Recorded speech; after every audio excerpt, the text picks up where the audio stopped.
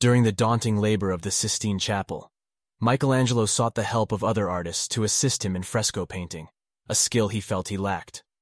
But after seeing their labors were far from what he expected and failed to satisfy him, he decided one morning to pull down everything they had done.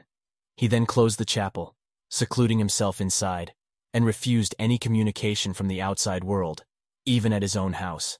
He then arranged his life to devote himself entirely to completing the project alone, and after 3 years, prophets, Sibyls, and biblical ancestors would flank the 9 major scenes from the book of Genesis to total the 300 figures that would emerge from his brush.